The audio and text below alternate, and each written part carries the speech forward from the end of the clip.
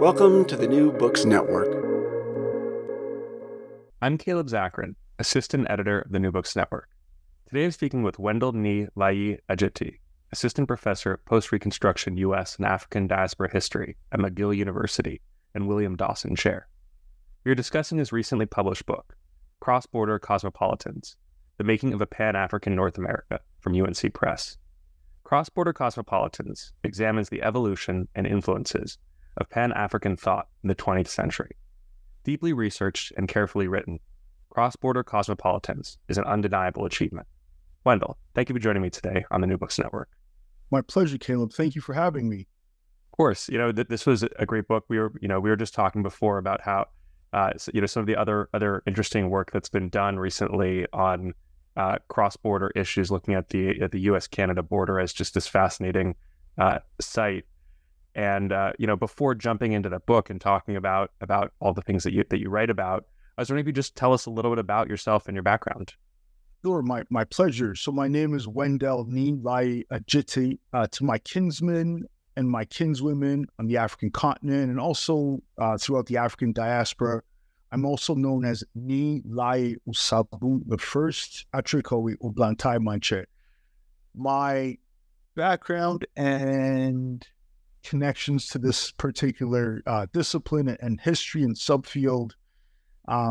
So for starters, I was born in a part of West Africa that was literally, my ancestors called it the belly of the beast, which should signify the sheer horror, the instability, the mayhem over the course of 400 years of transatlantic slavery and what they endured and resisted. And truly what they had to overcome.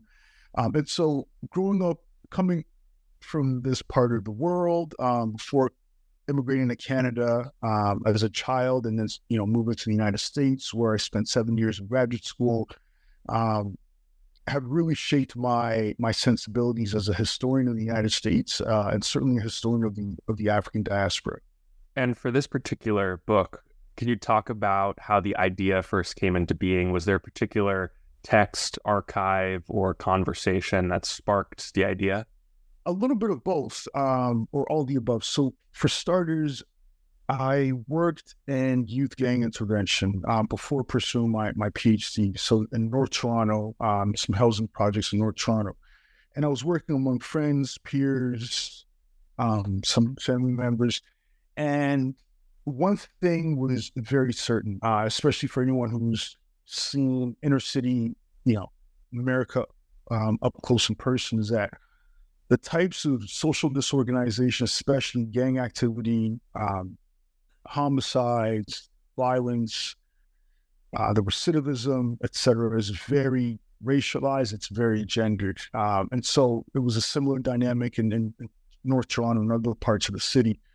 Mostly young Black men, gang banging, slinging dope, going to jail, coming back out, trying to gain some type of foothold in society. And so I was asking elders, why is it that almost every other community that has immigrated to Canada, and Black folk are an exception, that, the vast majority in North America are not immigrants. In fact, they are the only involuntary immigrants. But why is it that other communities have been able to gain a semblance of social mobility and economic and political power, and our community is dealing with so many challenges? And so these were the types of questions I was asking. They weren't necessarily historical in nature, maybe more sociological.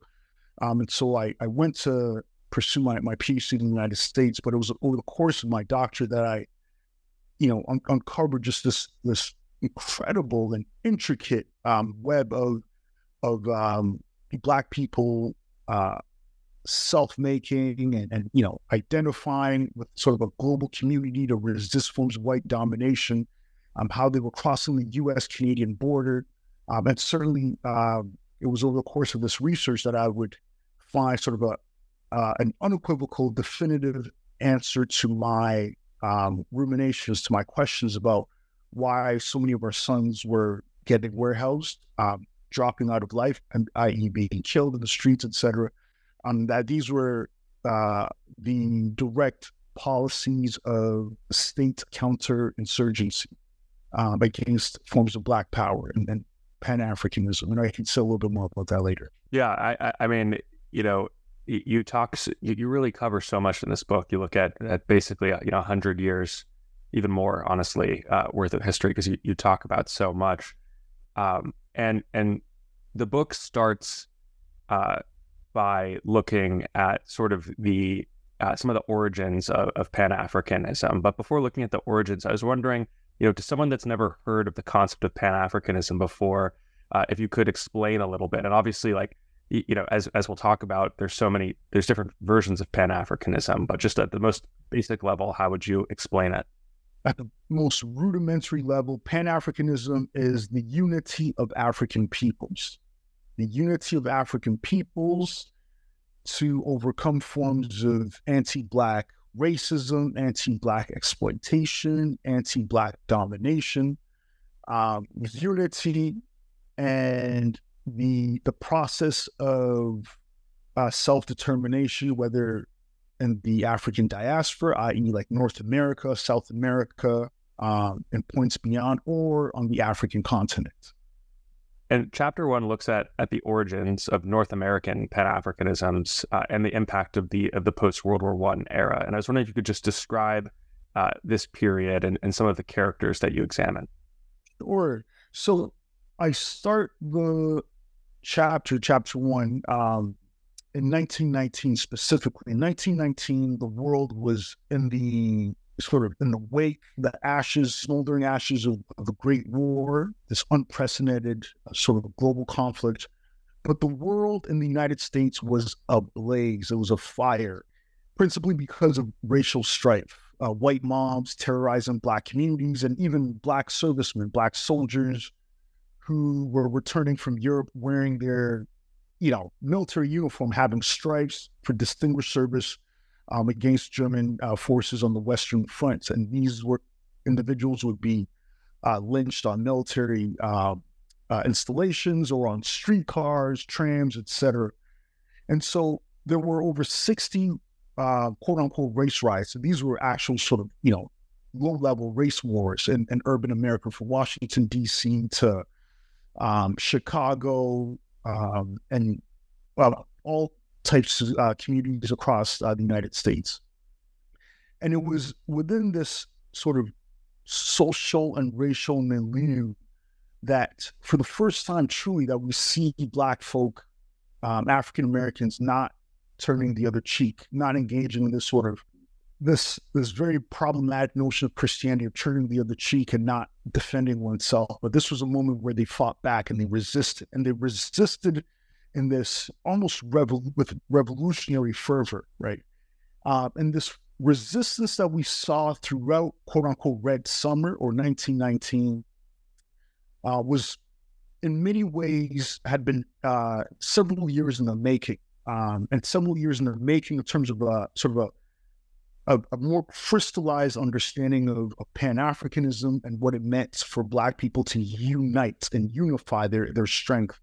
And so when I talk about the genesis of Pan-Africanism, especially in the 20th century, I actually go back to like the ancient world, antiquity, where African peoples, not just based on what Black people were able to uncover in the historical archive, but what white writers, observers, academics, philosophers, Greek, etc., Syrian, what have you, had uncovered in the historical archive and documents that they had left behind, that Black people were never, in fact, those who were holders of wood and drawers of water, meaning they were never just merely a servile class, right, which was the caricature in the Americas, but that Black peoples were the first civilizers, right, from whom civilization actually came, and would, in many ways cross-pollinate with what we see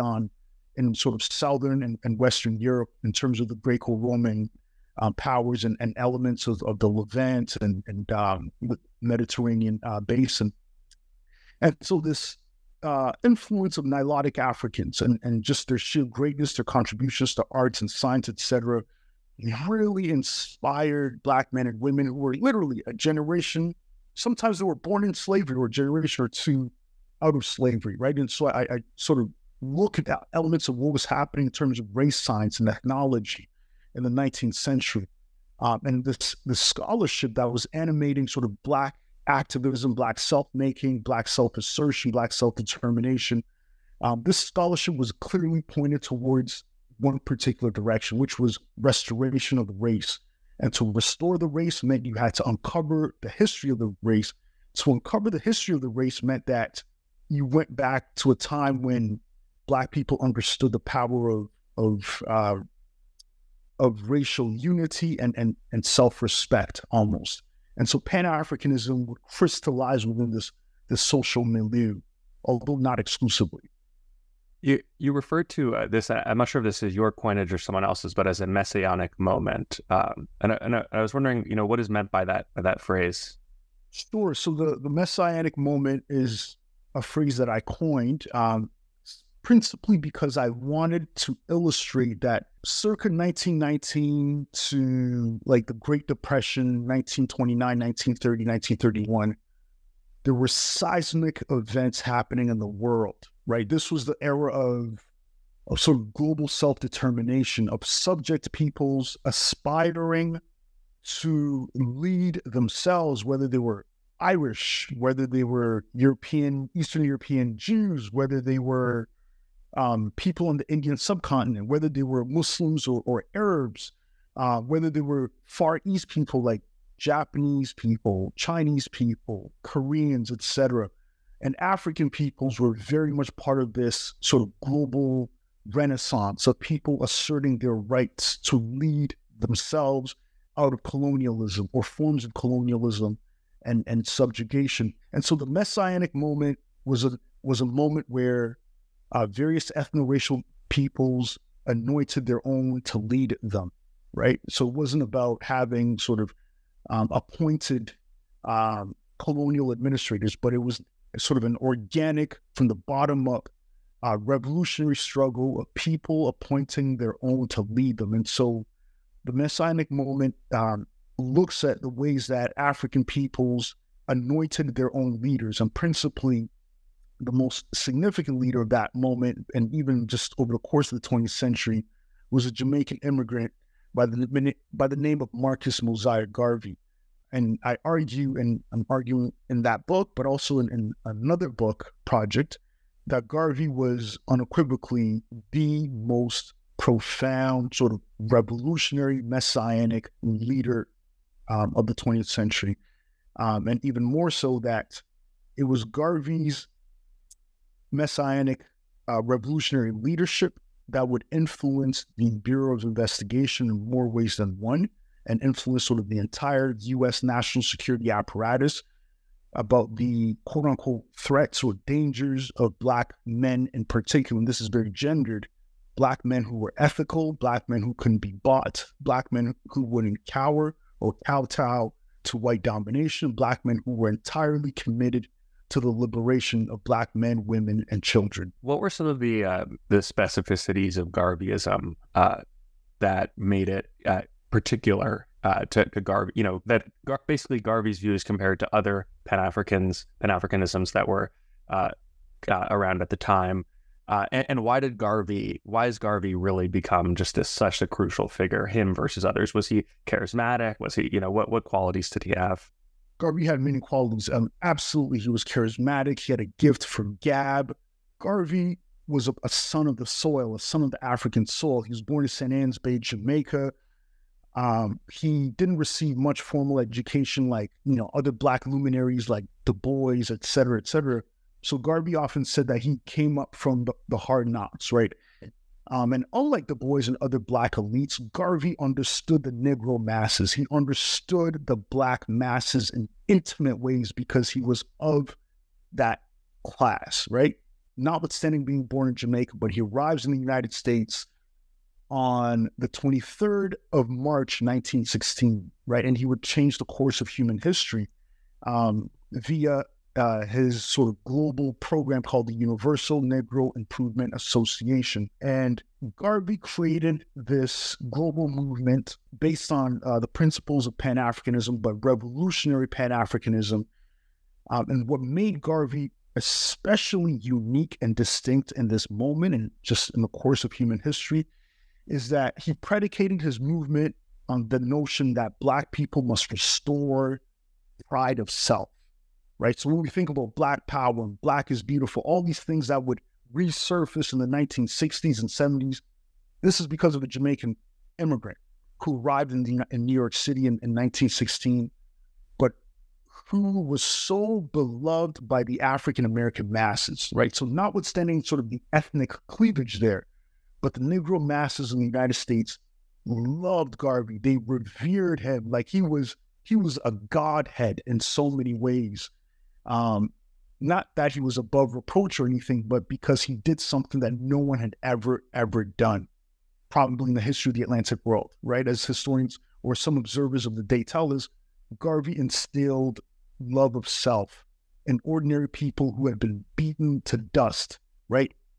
Black women who were working as domestic workers, Black men who worked as railway porters and did all types of other menial jobs, Jim Crow, racially terrorized, brutalized, disenfranchised, dehumanized. Garvey was the first person to tell them that you are beautiful, your kinky hair, your ebony skin, your broad nose, your full lips, your African features. These are beautiful things because clearly if we are made this way, then our creator, meaning God, must look like us in some way.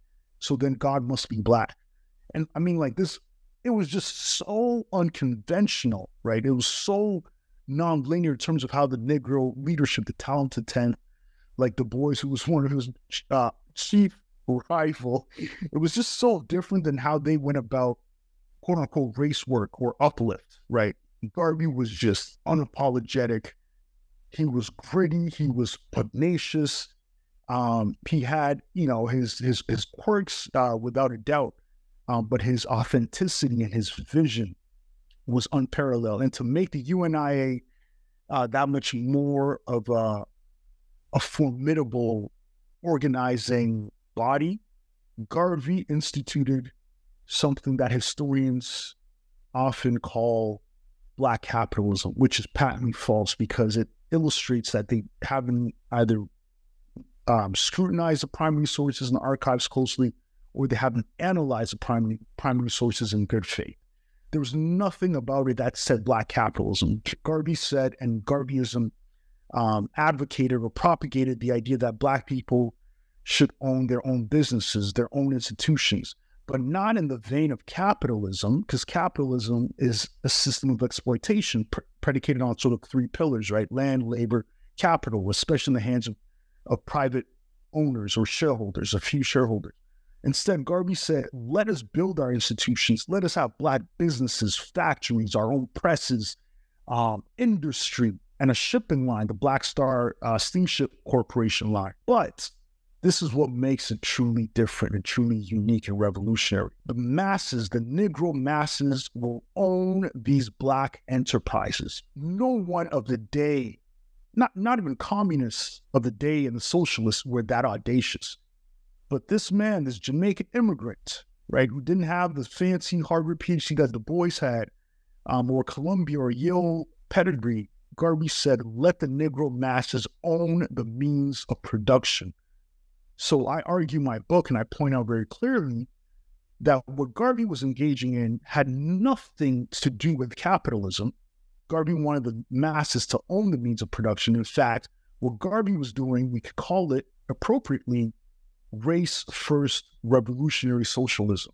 So Garvey wanted to harness the power of the global African community to build institutions, harness the resources of African lands, African labor, to build institutions, have an African army, a United States of Africa, right, which of course would bring them the crosshairs of the U.S. national security elite.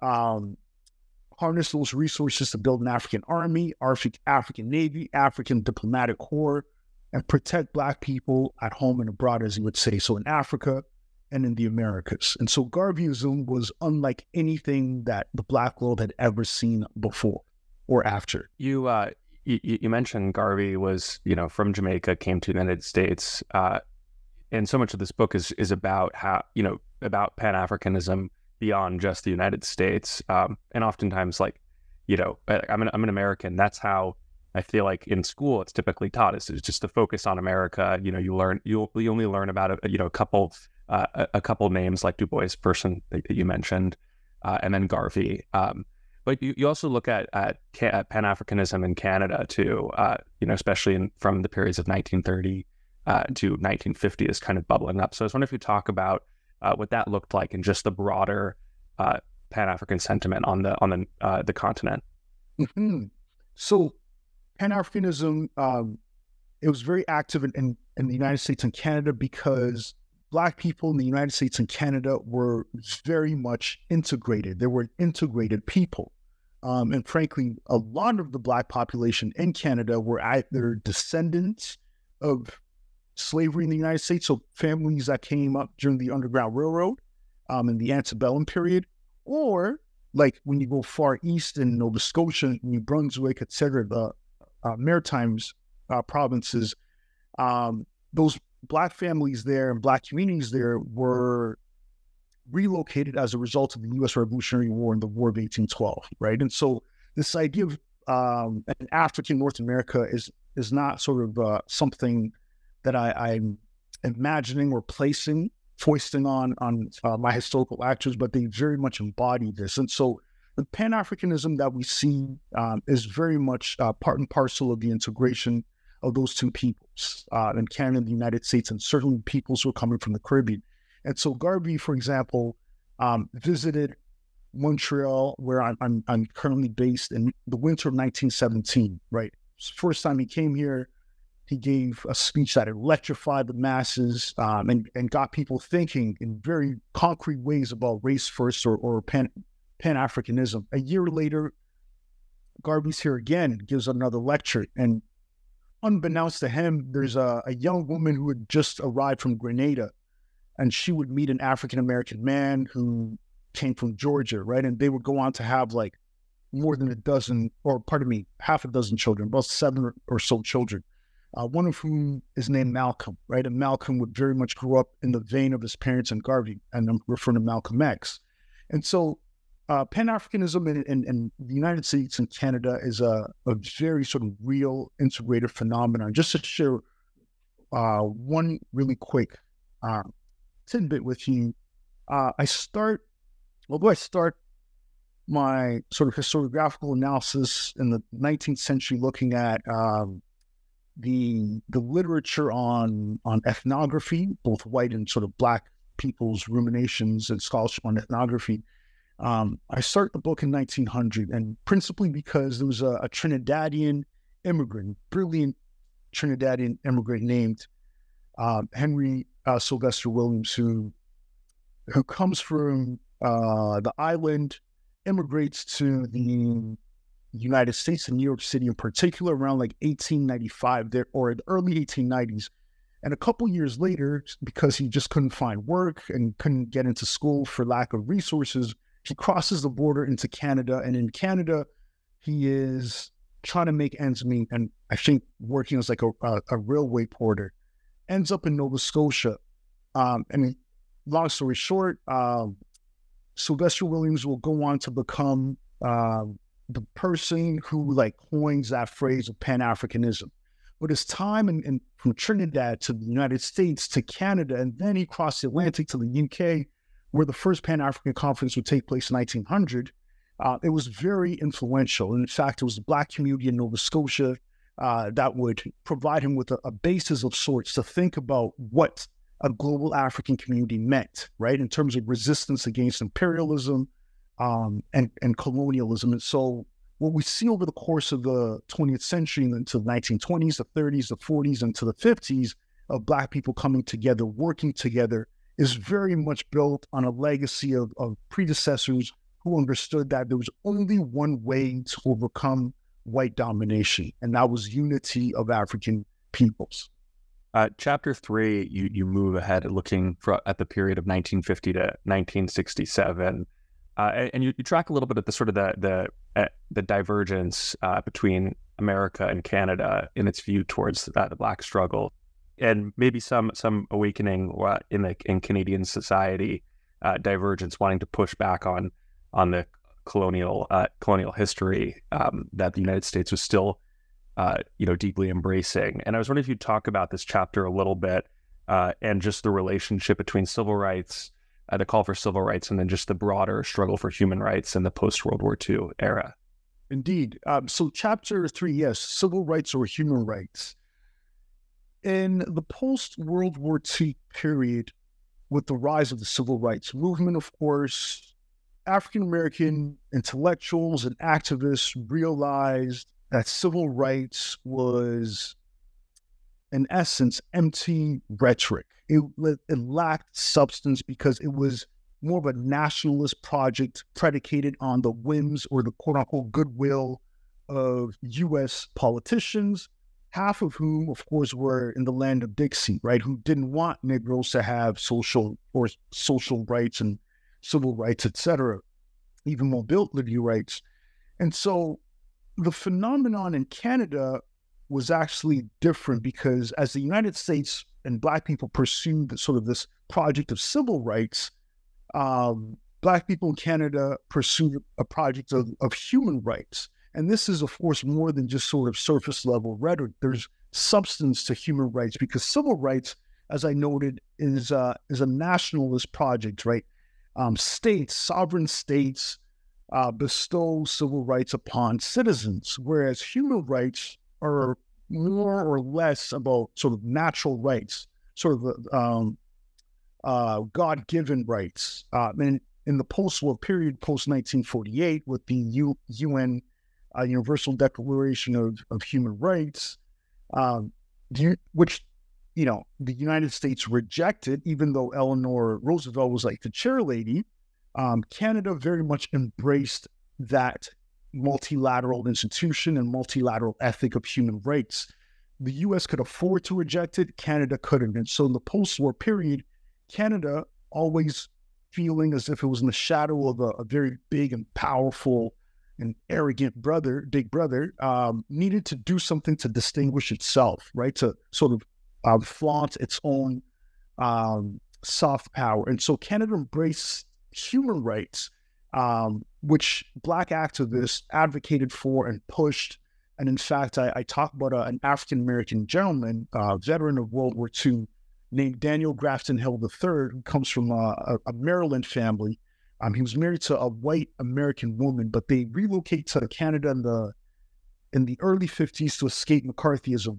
But Daniel Hill and his wife, Donna Hill, were very much instrumental in terms of institutionalizing and building the human rights infrastructure in Canadian society, along with other Black activists, Jewish activists, Asian Canadian activists, et cetera. So we see towards the end of before sort of the end of Malcolm X's life, Malcolm critiques this framework of civil rights and says that, and I quote him in the book, Malcolm says, when you're asking for civil rights, you're barking up the wrong tree. You're basically asking your oppressor, Uncle Sam, to give you something, which Uncle Sam is not going to do because Uncle Sam doesn't ever have a history of doing that. And he says, we must take our beef, our issue to the World Court, which is the United Nations. And this was a tactical move because Malcolm understood, based on sort of the Canadian experience and other sort of jurisdictions, that to win certain concessions, you need to bring the eyes of the world in a jurisdiction or in a sort of institution where there were other global players, right?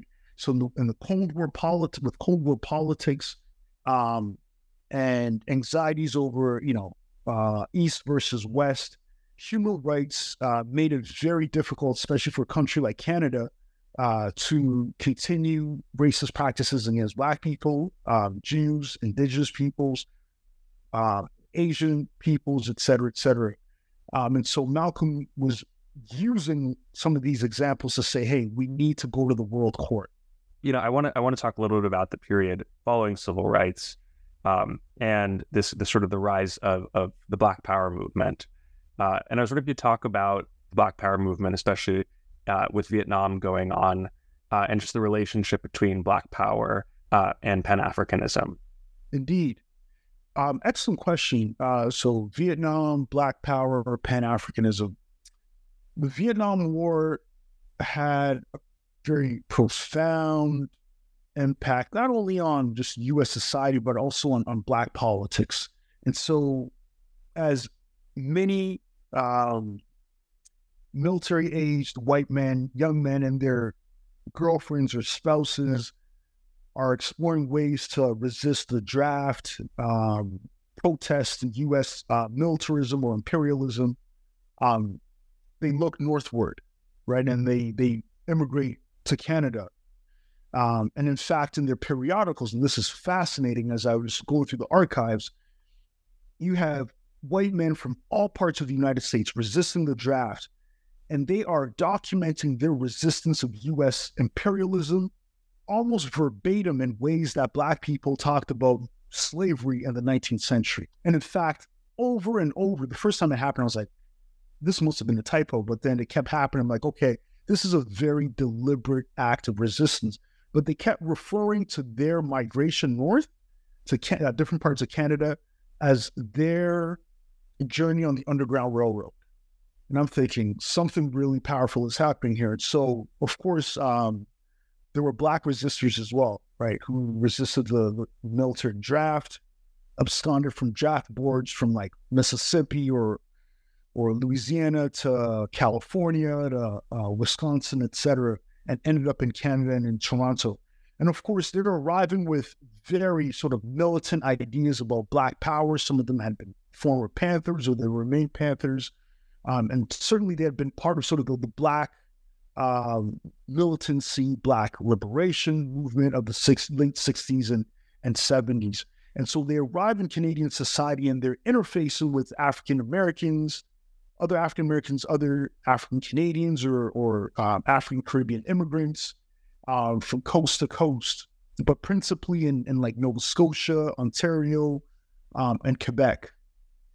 And these ideas of Black Power and Pan-Africanism, of course, are very complementary. In fact, Black Power comes out of a notion of Pan-Africanism, but we see elements of Black Power that was formerly more parochial, sort of nationalist, just to the United States, becoming very globally minded. And in terms of some of these global sentiments, we see African peoples in terms of their organizing efforts, their activism, their advocacy, their cross-border, so transatlantic connections. They're thinking about sort of reviving what Garvey had done in the 1920s. And so this is a moment in the late 60s, early 70s that they are having these very real conversations that, this is the moment to strike because the U.S. military and imperial machinery is distracted in so many ways. And so we need to articulate what anti-colonialism means, what decolonization means, what liberation in Africa means, what resistance to neocolonialism means as well. And so these politics are playing out across sort of North America proper, as I articulate in terms of the United States, Canada, the Caribbean Basin, but also some transatlantic connections on the African continent. So, as you discussed before, Canada's attempt to portray itself as a better place for Black people than the United States, not just soon after in the 60s, the U.S. and Canada would cooperate in their attempts to stop these Pan-African and Black Power movements. And Chapter 5, The Mind of the State, I think this is really just such a fascinating chapter. But you talk about Warren Hart, an African-American operative for the FBI, and attempts to infiltrate the Black Panther Party. And I was wondering if you just tell the story a little bit of Chapter 5, because I really think it's something that listeners will find fascinating. Sure. Yeah, I might have fallen into depression after researching and writing that chapter. And as I noted to you, Caleb, and to your listeners, part of the reason why I pursued a PhD was because of what I had personally seen and experienced in terms of my friends, a good number of whom came up in the streets, caught up in gangs. Something that we were very much aware of, and something that impacted us and to varying degrees starting in high school. And so researching chapter 5, and of course coming across this name Warren Hart, right? And I had heard elders mention this name vaguely, but people didn't really want to talk about it. It's like one of those horrible things that the community wants to forget, and certain elders who interacted with them want to forget.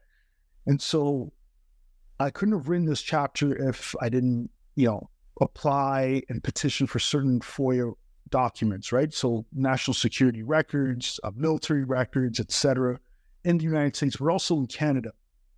And so Warren Hart, for your readers, and my editors at UNC have told me not to give out too much detail when I'm talking about certain things in the book, to encourage you to go buy the book.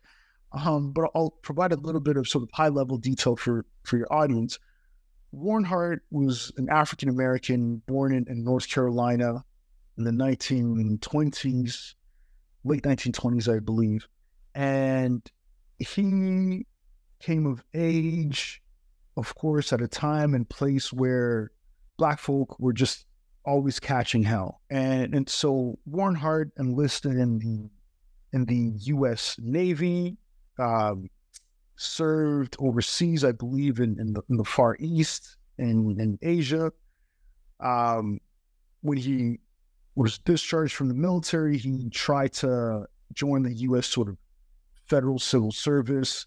Long story short, he had a hard time sort of finding economic security. But Warren Hart, unlike other Black people who had a hard time achieving economic security, was just ruthless. He was just he had a very mercenary mindset about the world, right? He had zero race dignity or love or loyalty. And he would do whatever it took to make a dollar, make a fast dollar. And so it's fascinating how his life actually ends when you get to the conclusion of the book. But nonetheless, Warren Hart, because of his military background, he understood that if he could get additional sort of training and like military intelligence, et cetera, that might facilitate some opportunities for him within the federal public service. He does just that. MLK is assassinated on April 4th, 1968. The United States goes up in flames, across the country, Baltimore in particular, like 1,000 businesses are destroyed. It's just outright mayhem. And so the National Guard in Maryland, where Warren Hart worked as a reserve member, the FBI approached the National Guard and recruited Warren Hart to masquerade as a Black Power militant. He does that. At the time, the FBI, through COINTELPRO, was recruiting various Black people, men and women, business owners, etc., across the country, inner city communities, to infiltrate the Panther Party. So the Panthers were thoroughly infiltrated. And a lot of the sort of bad things attributed to the Panthers, whether it's quote unquote violence, and other forms of disruption, et cetera, weren't actually Panthers. They were spooks, government agents. So Warren Hart becomes a government agent. He's working, he's masquerading as a Black Power militant. So the FBI tapped him to establish the Baltimore chapter of the Black Panther Party. And he does just that in the autumn, circa October 1968, unbeknownst to everybody, like that this guy's a federal spook. So he's recruiting members. But people became suspicious because he's always trying to entice them, encourage them to engage in criminal and unlawful activity. And they're thinking, wait a minute, we want political education, right? We want to build our institutions. We want to resist the fascist tendencies of the police, right? And the imperialistic tendencies of our institutions here in Maryland.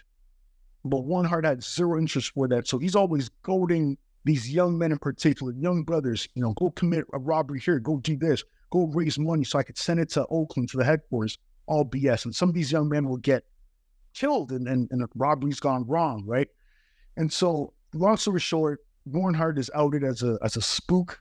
He goes underground. The feds protect him. They hide him. They're monitoring phone calls to ensure that nothing happens to him. Eventually, because Canada and the United States were so tight at this time, especially on the issue of Pan-Africanism, or at least resisting Black Power and Pan-Africanism across the border, the feds in the U.S. and the feds here negotiate to bring him here to Canada. And he is deputized to basically infiltrate and undermine the Black community, create bad will, and also, do whatever it takes to disrupt Red Power and Black Power, because of the American Indian movement had learned a lot from Black Power, and they had become very militant across the United States and into Canada. And so Black Power and Red Power were building some really meaningful interracial coalitions, and Warren Hart was tasked with destroying that movement as well. But in terms of the anecdote I shared with you about sort of gang activity and gang violence, one of the significant takeaways from this book, and I never anticipated this until I saw the classified materials, is that it was far more expedient, and I'll repeat this, it was far more expedient for the U.S. federal government, i.e. the U.S. national security apparatus, and even its equivalent, much smaller sort of equivalent in Canada, far more expedient to have Black communities where the men and the boys in particular engaged in that type of gunplay, murdered one another, trafficking drugs, not building institutions, not having any hope, going in and out of prison, or being just warehoused in jails and prisons. And we know this without a shadow of a doubt, because one of the 5 mandates of COINTELPRO was to prevent Black youth, and again, boys and men, from aspiring to revolutionary Pan-Africanism, Black Power. And this was J. Edgar Hoover. He said, Negro boys who want to become revolutionaries will be dead boys. They'll be dead men, right? So whatever it takes, make sure that Black youth do not have a semblance of love for self and race and community. And so what Warren Hart did was he would groom Black young men or teenagers in Baltimore to engage in criminal activity. And when he arrived in Toronto, he was tasked with doing the same thing, groom teenage boys to engage in criminal activity. He would give them straps, firearms, pardon the street vernacular, give them firearms, handguns, that he was given to him by the Canadian National Security Apparatus, right? Because he's an undercover agent. So he would give them these guns. He would teach them about police evasion tactics, how to rob, establishments, etc. He would draw the robbery plot, and he would commission these boys to commit very serious felonies, and then turn around, tell the Toronto police and the national security, the RCMP, which is equivalent of the FBI, that, hey, this is what these boys did. I've solved the crime, and he would get promotion, raises, etc. But it would criminalize these boys, and it would have a ripple effect, because they would all end up, as like 16-year-olds, 17-year-olds going to jail, and then getting sent out doing pen time, like hard time in the joint. And so I uncovered that through this process of counter-subversion, it was actually counterinsurgency, that these boys and young men had been marked for death. They were deemed enemy combatants, not because they were waging war against the United States or Canada, but because they had sort of a Garveyite, revolutionary Pan-African mentalite or mindset to resist white supremacy. And so the issues around gang violence comes into play, because when these young men and boys are incriminated and criminalized in this particular way, over the passage of time, and with, of course, the flooding of these communities with all types of narcotics, etc., and the ease with which they were incarcerated, the communities became socially disorganized. Gang violence became sort of a fact of life, as opposed to community organizing, which is what Panthers were trying to do, Garveyites were trying to do. And so this is, I argue, an unspoken of counterinsurgency that took place in the 60s and 70s in Canada and the United States. Right, and then in chapter 6, you expanded even further. It's sort of similar, looking at the theme of the way that the United States in particular, and Canada too, but particularly the United States, tried to suppress Black Power, not just in North America or in Canada and the United States, but also in the Caribbean and in Southern Africa. And I was wondering if there's anything from that chapter that you'd want to add to. It's also just like seeing Warren Hart still involved in this project. Just the sheer influence that he had in these movements is pretty remarkable. Yes, certainly the sheer influence, his longevity in terms of serving as an agent of counterinsurgency for the U.S. national security apparatus, for the Canadian government as well. In chapter 6, Cold Wars, Hot Wars. So in short, I won't go on too long. The entity in Langley, Virginia, and I think your readers, or pardon me, readers and your listeners will know that entity, that infamous entity in Langley, Virginia, traced the coordinates of revolutionary Pan-Africanism and Black Power in the 60s and 70s. And the coordinates, it was literally sort of an Atlantic triangle, right? So if you think of Canada and the United States constituting one node of a triangle or a vertex, the Caribbean, Eastern Caribbean constituting another node, and Southern Africa in particular, so like South Africa, Rhodesia/Zimbabwe, Angola, etc., constituting the third node or vertex of the triangle, where Black activists are sharing ideas, they're sharing resources, they're sending soldiers to fight, Portuguese imperialism and colonialism in Mozambique and Guinea-Bissau, Angola, etc.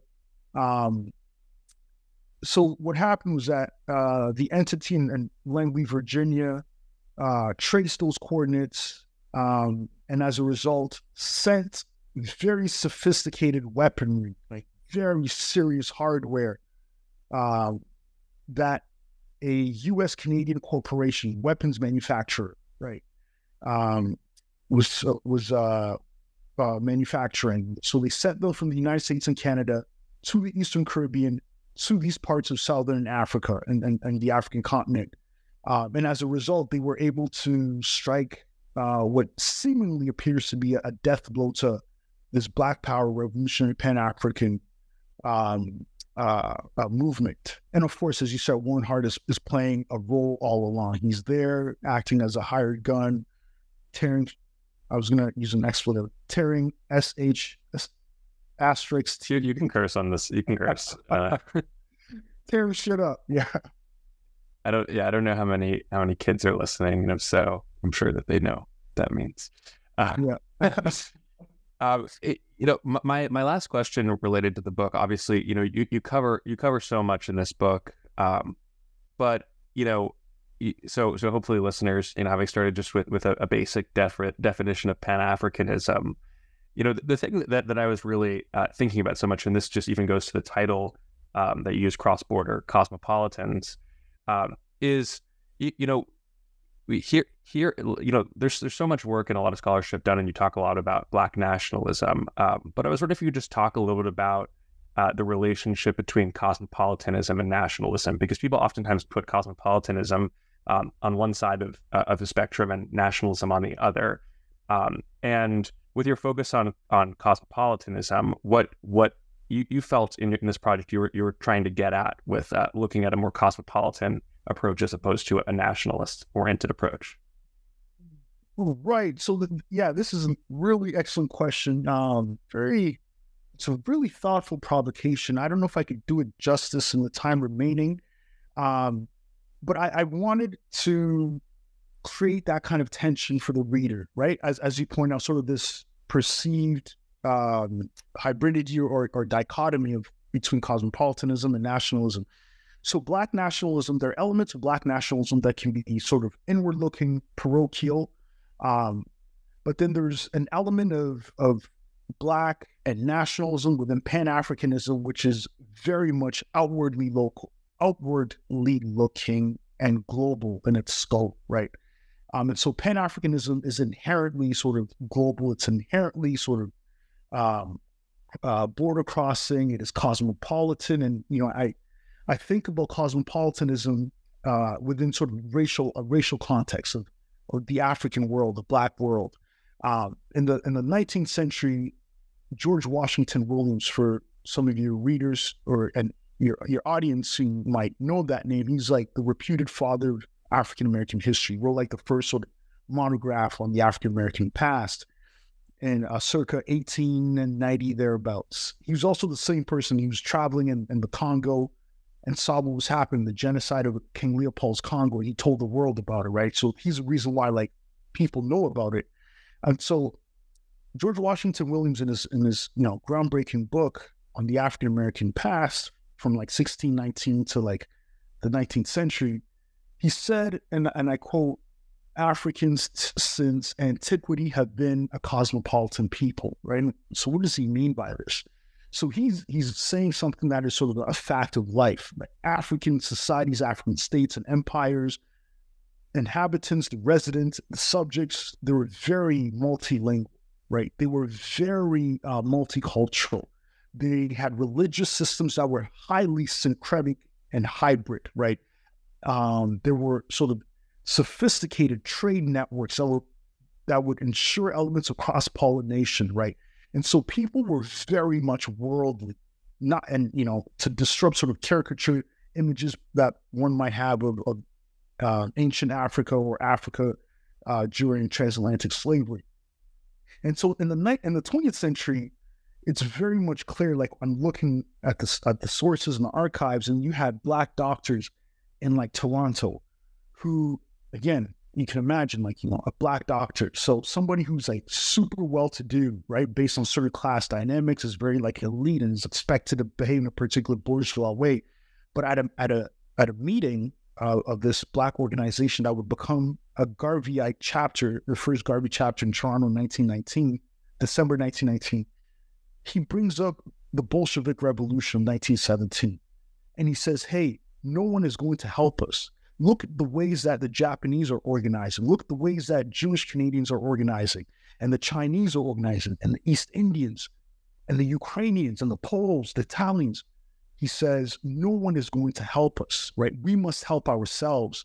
And in fact, and this is where he really like blows it out of the water. He's like, we must be like the Bolsheviks, right? We must be that militant in demanding our justice. And if militancy calls for it, we must be that militant in demanding our justice, just like the Bolsheviks.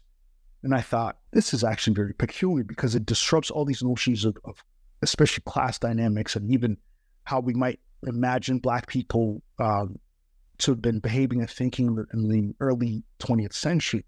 But it speaks to the power of just this idea that Black folk were never just local actors. They might be local actors, but they were always globally minded, right? They were always thinking about what's happening around the world. How are subject peoples navigating forms of imperialism and ruling class politics, et cetera, et cetera. And so the cosmopolitanism that I invoke speaks to something that other scholars, especially of sort of African American or African history, have appreciated that, the Black experience is inherently cosmopolitan. The nationalist element speaks of the notion of building institutions, right? Institution building, right? And ownership of those institutions, but not nationalism. That means we're cut off from like what's happening. We're not sophisticated in terms of engaging and forging connections and linkages. Yeah, that's a really useful explanation, because that was something that I was wondering, like, what's the relationship and what are you getting at by that? That makes quite a bit of sense. Wendell, thank you so much for being a guest on the New Books Network. The book is Cross-Border Cosmopolitans: The Making of a Pan-African North America, from UNC Press. I highly recommend people go and pick it up. Thank you. My pleasure.